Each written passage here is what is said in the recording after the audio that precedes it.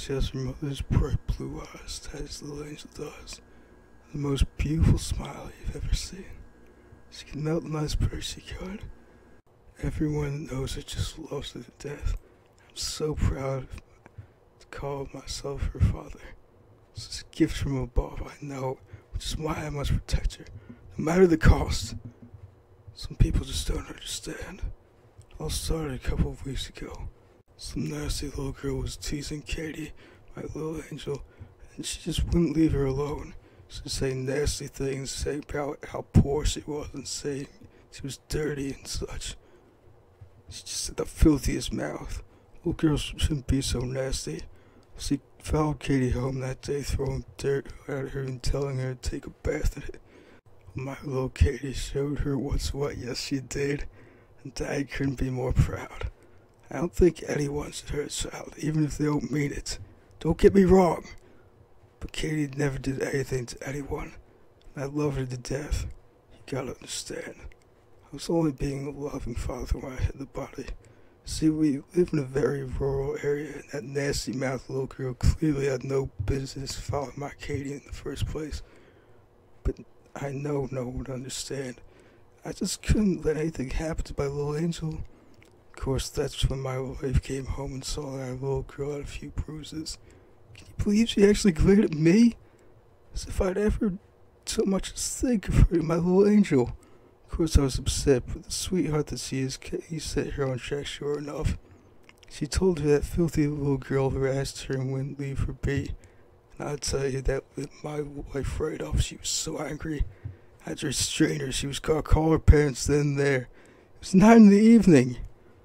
Well, I finally tracked her down, even though she was furious with me that I hadn't handled it sooner. Of course, we both knew we couldn't explain that filthy old girl had gone missing after the little scuffle, now could we? I mean, she's my wife and I loved her, but she just wouldn't understand. But she just sent Katie straight up to bed and wouldn't hear another word from me on the matter. Her mind was made up.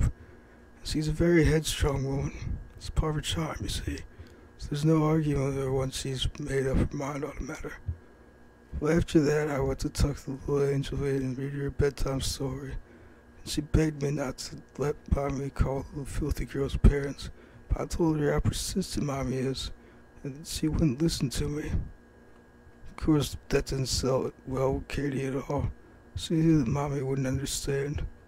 And neither would her schoolmates, Mommy. No, especially not her. I told Katie I would think of something, and I promised I wouldn't let anything happen to her. But Daddy's little angel is clever. Daddy's little angel already had her mind made up. I should have understood. Next day I came home to see my wife lying at the bottom of the stairs in a crumpled bloody heap. So much blood, and it had long since dried in the carpet when I got home. She had never made it to work that morning. The official story is she'd taken a nasty fall down the stairs and cracked her head open like an egg on the tumble. But as I look into Katie's eyes, so empty, so emotionless. No. Daddy's little angel did not hurt anyone that didn't try to hurt her first. She's special.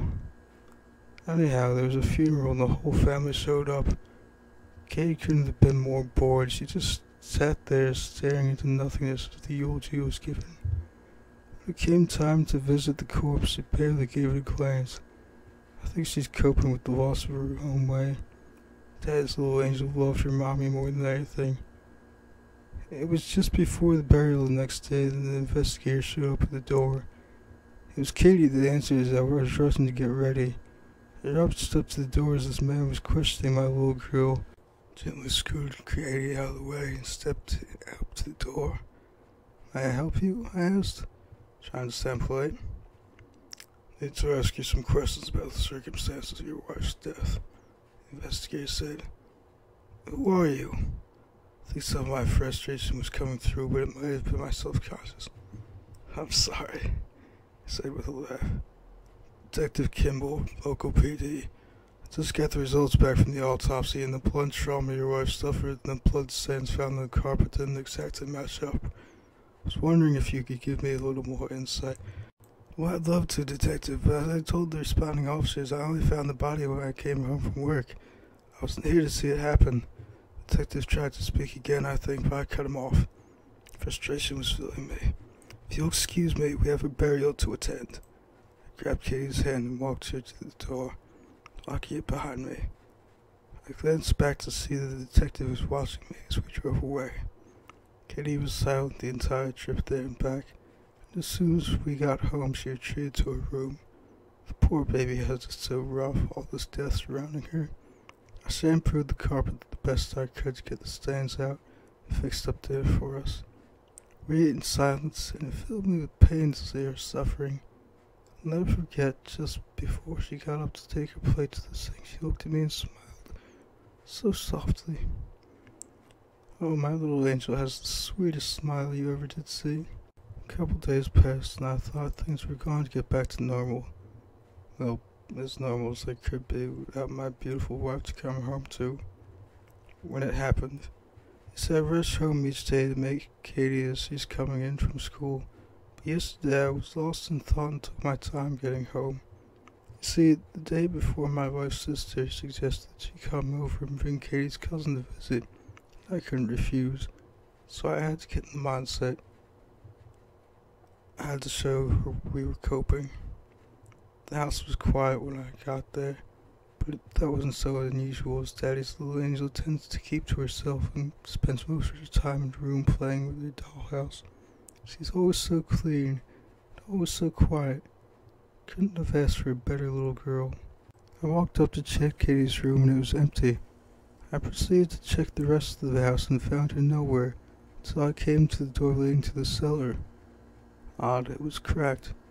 I pushed it open and started down the stairs. I could see the light spilling across the floors at the bottom of the staircase, illuminating a small puddle of blood just a foot from the bottom of the step. "Just hand me the gun," a voice said softly. "I'll get you out of here, take you somewhere safe." I rushed down the stairs and found Katie standing a mere 2 feet away from Detective Kimball, who sat bound with rope and bleeding from the head. I approached my daughter and eased the gun from her hands as the detective seemed to eye me with the most dreadful gaze anyone's ever given me in my life.